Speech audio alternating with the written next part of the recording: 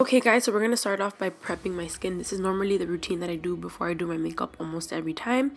I added some Vaseline Lip Therapy, my favorite, and then next I'm going in with the Drunk Elephant Marula oil. Obsessed with this stuff. So good. It makes my foundation last longer and it just hydrates my skin, makes me look really glowy. Next I'm going in with the Amore Pacific eye cream and I'm just pressing that under my eyes, and right after that I do take the Lala whipped cream moisturizer from Drunk Elephant and I only apply it on my forehead because my forehead is a little dry, tends to like get patchy and stuff, so this has really been helping me avoid that. Quickly, I'm just setting my concealer on my eyes with a little bit of translucent powder, and we're jumping into the Jaclyn Hill palette. I'm grabbing that first shade right there, and I'm just slightly blending that all over the crease. I added a little bit, and I'm just diffusing it a lot.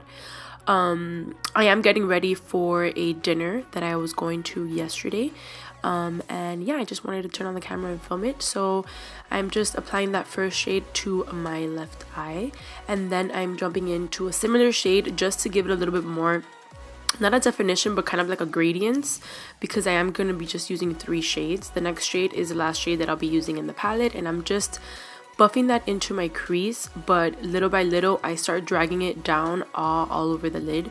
Usually when I'm doing a matte smoky eye like this, that it's just like all over, sometimes I used to use a flat brush to apply the color all over the lid, but I've been doing it like this lately and I really like how it's been coming out, because it looks so gradient and so blended. So I'm just applying it to my crease, and little by little you'll see that I just go into the inner corner and to the outer corner, and then I'm gonna just diffuse it all over the lid.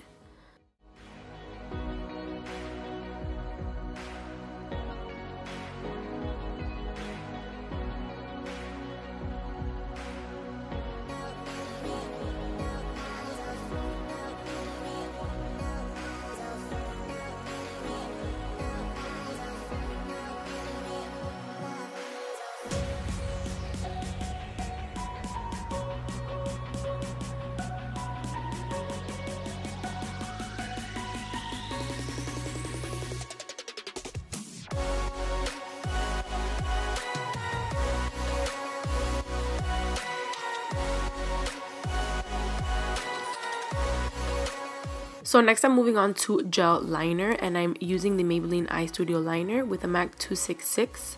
It took me so much effort to stay in frame, but I think I did good. So I drag the line outwards and then I just connect from the tip all the way in, like to the inner corner, and I fill it in. I don't know if that makes any sense, but here I'm just dragging it out and then I'm just dragging the line all the way back in and I'm filling it in. It won't come out perfect like with just the brush, so next I grab the Sephora Collection High Precision Eyeliner in the shade Black and I just perfect it. I perfect the tip, like the little wing, and I also perfect the lines so they're completely even.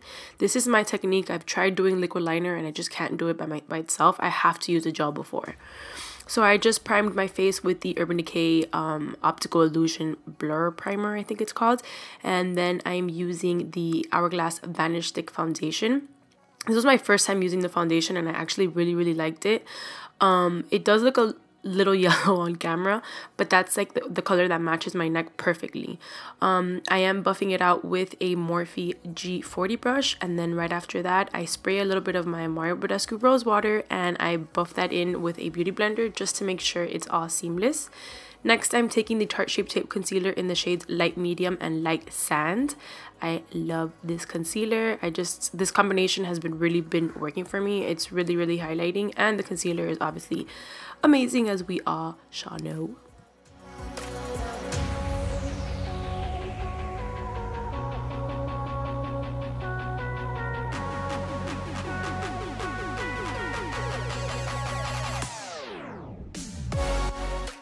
Here I'm taking the Makeup Forever Pro Sculpting palette in the shade 30 and I'm just cream contouring my face all along the forehead. I also do add a little bit on the jawline, and I also slightly add some on the sides of my nose. My nose contour is not perfect. I have to practice, but I just add a little bit there on the sides to give my nose a little bit of dimension, and it kind of slims it out a little bit.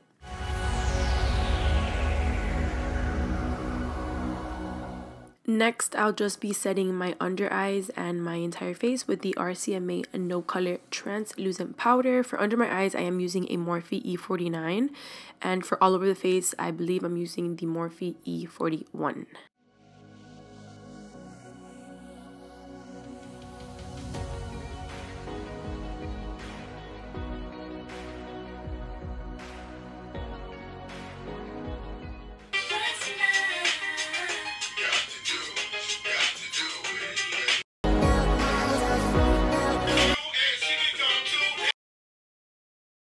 So for bronzer, I'm taking the Milani Baked Bronzer in the shade Dolce. I love this stuff. It doesn't look like too orange on the skin, if that makes any sense. It just gives you a really nice bronzed look. So I really like that bronzer.